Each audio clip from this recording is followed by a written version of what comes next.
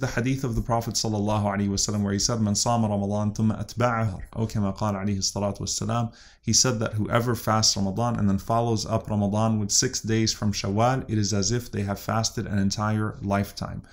And the Prophet ﷺ is explaining to us that fasting every year, Ramadan and Shawwal, the 6 days of Shawwal, would be equivalent to having fasted your entire lifetime, because a good deed is by minimum multiplied by 10 by the mercy of Allah subhanahu wa ta'ala. And so a month by 10 is 10 months, 6 days is 60 days, right? So it's 2 months. And so therefore, if you fast 36 days of the year, or approximately 36 days of the year, it is as if you have fasted the entire year in the sight of Allah. Hence, if you do that regularly, it's as if you have fasted a lifetime.